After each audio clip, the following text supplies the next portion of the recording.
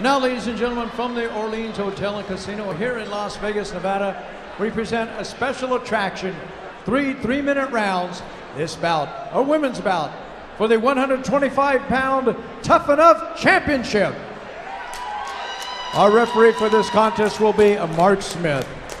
Introducing first, she fights out of the blue corner. She entered the ring wearing black and white. Her record, unbeaten. She has 6 bouts, 6 victories, no losses. Representing Team Hard Target from Charlotte, North Carolina. Ladies and gentlemen, introducing Jenny Young. And her opponent across the ring, fighting out of the red corner. She's wearing the black and red trunks. She too is unbeaten inside the ropes, 2 victories, no losses. Representing West Coast Fight Club from Bellingham, Washington, introducing Stephanie Eggink.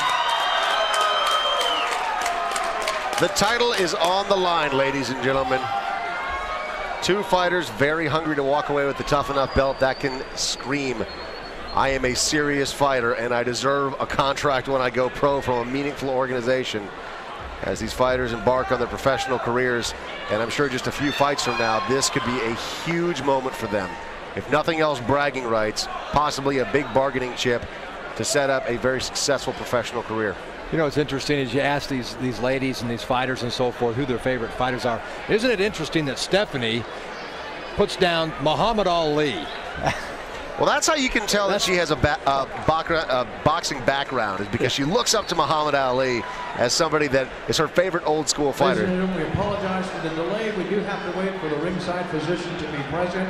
He is in the back with another fighter. As soon as he comes to ringside, we'll get started with our championship bout.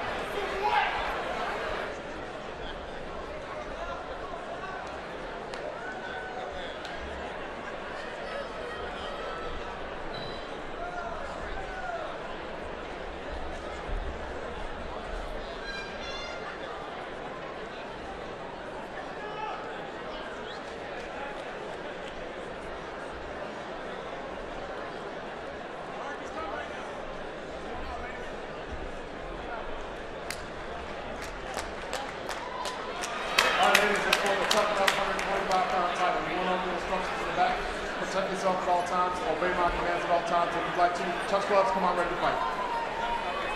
Title is on the line, ladies and gentlemen. Jenny Young is wearing the black and the white. Stephanie Eggink is wearing the red and the black. This fight is 3 3-minute rounds with the title on the line.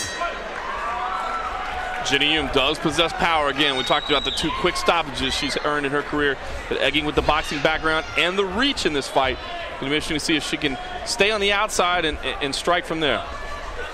Future stars of MMA, you're looking at it right now, ladies and gentlemen. As we said, a big moment in their amateur careers that could parlay into something big as professionals. Yeah, Eggink has a nice body lock there, but struggling a little bit with the trip. Finally does get the outside trip. I like it, though. She stuck with it, you know. She didn't give up on it.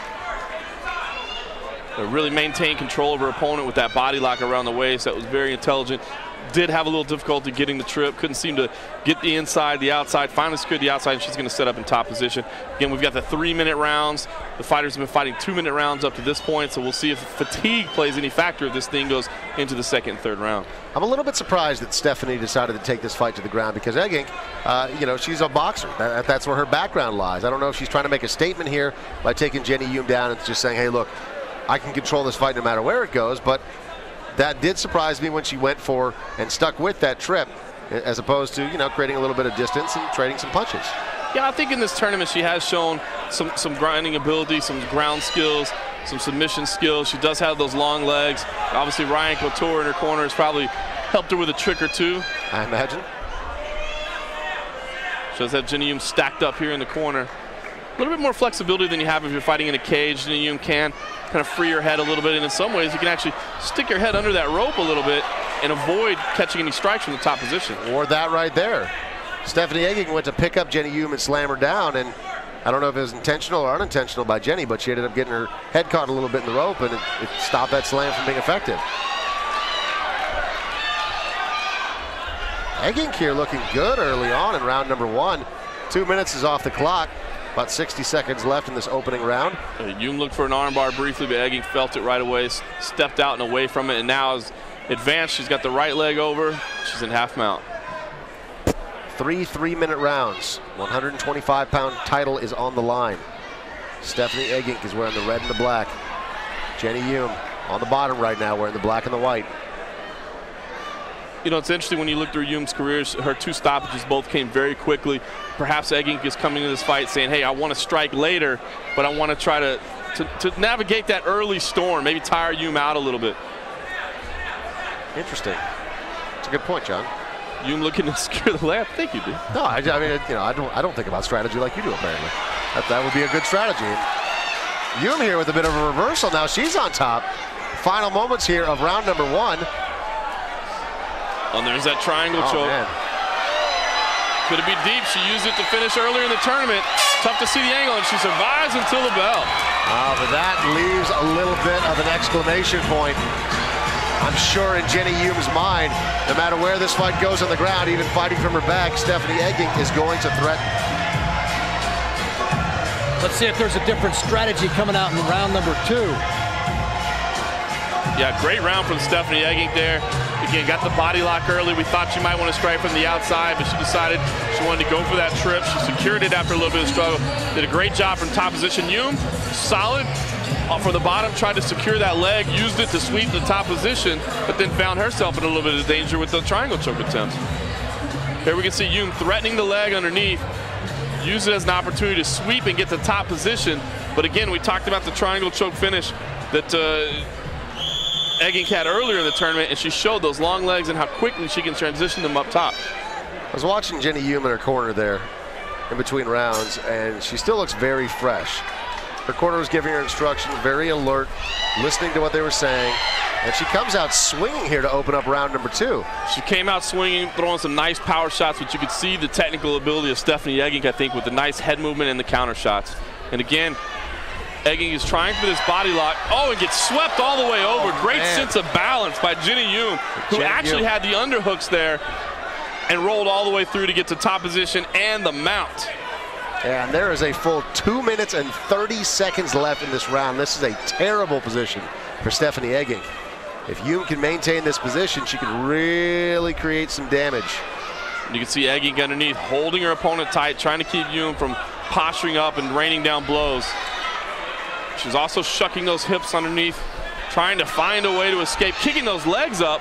Nice flexibility to see if she can get the sweep with those legs. Yum trying to kick those off. But she's going to pop out the back door here. Oh, man. Stephanie Eggink is going to pop out the back door. Flexibility, unbelievable. And she reverses it.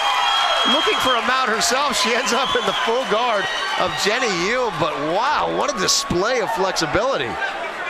The former boxer showing the ground prowess once again, found herself in a terrible position, but kept the action close, didn't absorb too much damage, popped out the back door. Now she's going to work from the guard.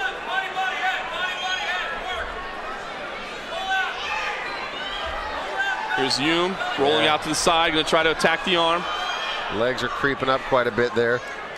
Couple of options when your legs start getting up there, like you said, John, looking for an arm, possibly for a triangle. Ends up settling for a closed guard again. Stephanie Eggink in the red and the black trunks. Jenny Yum wearing the black and the white. She's on the bottom right now, and again the legs creep up.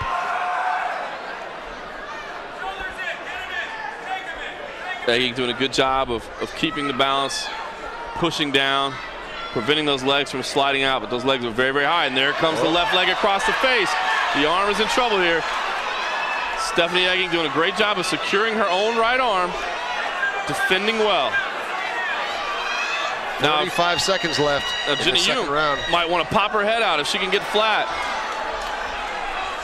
Eggink trying to step over.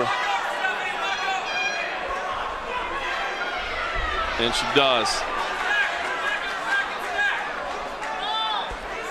Nice calculated moves from Eggink. Knows where she needs to go, figuring out how to get there. Yum still maintaining control of the arm. Oh man, this could be. Stephanie Eggink could be in trouble here. You see Jenny Yum sitting back, trying to crank.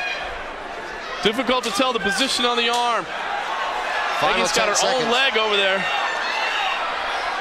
It looks like the elbow is pointed the wrong way now. Stephanie Eggink did a great job of defending that.